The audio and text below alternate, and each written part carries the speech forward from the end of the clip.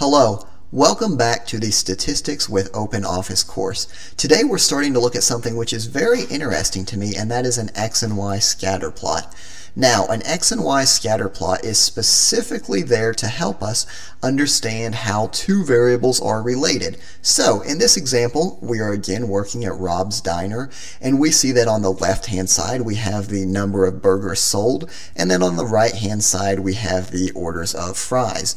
And we can hypothesize and say that maybe as we sell more burgers, we will get more orders of fries. And you could really look at any number of variables. You could say, is a person's height, the taller they are, do they have a bigger shoe size? The more hours that a person studies, do they tend to get a higher grade in their classes? But for our example, we're looking at burgers and fries. So, the way that we want to do this is, again, just like everything else, we want to highlight our data, making a note that we are including labels in our first two rows. We will then go to our chart icon. Again, just like all the other charts, we see the initial interactive chart pop up, and we're looking for an X and Y. This is also called a scatter plot. Now, we can do a lot of different things with this. We can do points and lines, but for a lot of times that really doesn't aid the visual. So I like to do just a simple points. Now, the other thing that we can do is we can go to the chart elements. We can make sure that we put our title. So this is going to be, again, Rob's Diner. The subtitle is going to be Burgers and Fries. Now the x-axis, remember the x-axis is the axis that goes left to right.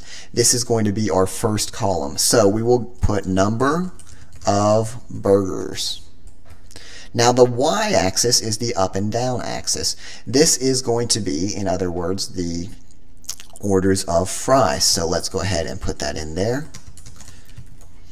Now, one last thing we want to check, which is already checked for us, but we want to make sure that the first row is a label, because if we don't have this checked, you're going to see how it shifts our diagram, right?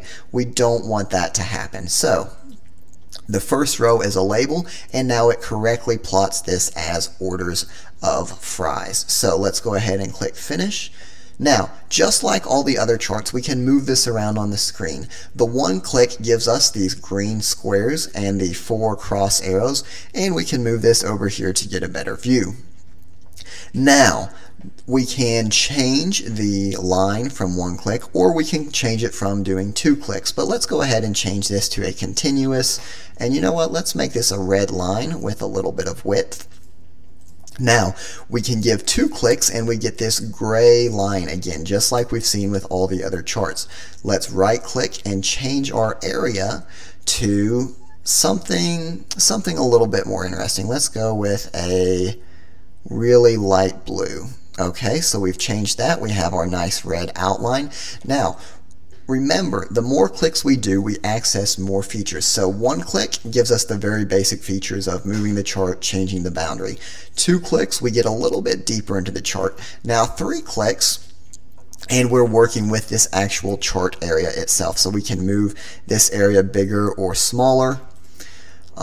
Let's go ahead and change the title. So again, just like everything else, if we misspell the title, so Rob's Diner, let's say that we wanted instead this to be Rob's Diner Update, because perhaps we did this, a few months ago and we want to see how things have changed. The important takeaway is that you can interactively change this. You don't have to create a whole new chart. So we have our basic chart here. Let's go ahead and do a little bit more advanced. Let's see this low sales here where we have a really low number of orders of fries. So let's go ahead and click on this, and we have these data points. But now that we're on the data point, we specifically want to change this specific value, right? So if we select the data points as a whole, and how do we do that? Remember, it's 3 clicks. 1, 2, and then, 1, 2, and then 3. Now we right click, and we can format the entire series, right? And that's going to change the series as a whole. So let's make it just yellow for now. And I don't like that line. Let's go ahead and get rid of that.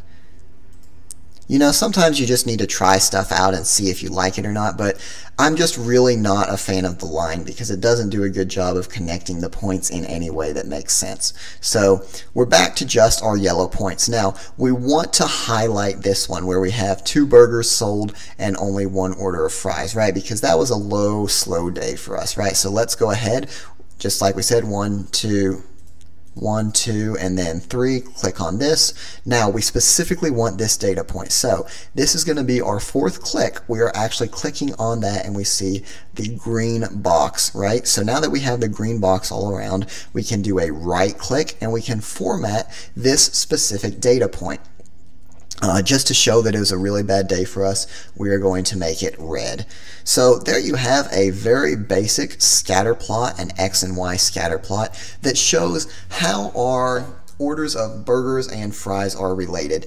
And as we interpret this chart, we can see that if we try to draw a line through here, in general, it looks like the trend is upward, right? So we're going to talk a little bit later on about correlation, and I'm actually going to show you how to put a line through here that estimates the correlation between these 2 variables. But for now, it's just important to understand how to do the scatter chart itself, the X and Y scatter. I'll show you how to draw the line next time. I hope this video has been useful, and I will see you for the next video.